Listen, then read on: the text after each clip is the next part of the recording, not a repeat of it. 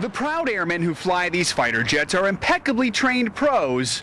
It's a thrill each time. And every now and then they let a guy like me tag along. With our pilot, Major Tyler Ellison, aka Wolf, we roar off the runway.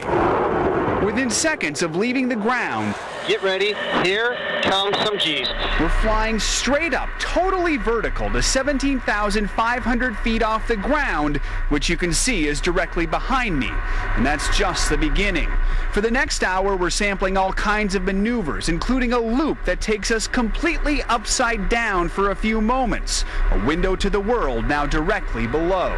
So we basically just did a whole loop around like a roller coaster? Yep.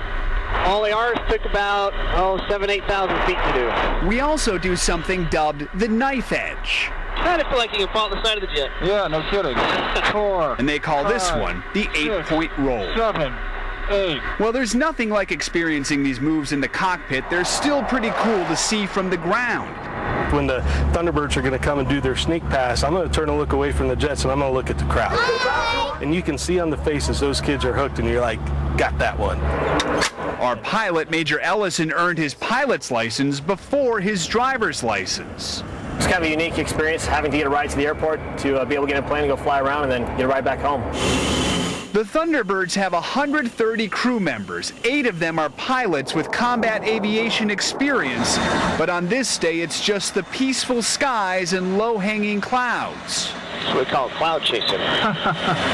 Of course, we also have to experience some G's, like this rapid turn. So strong for a moment, my vision turns gray.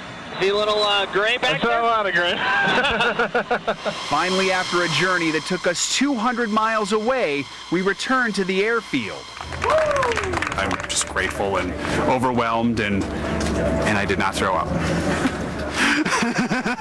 A bucket list mission accomplished.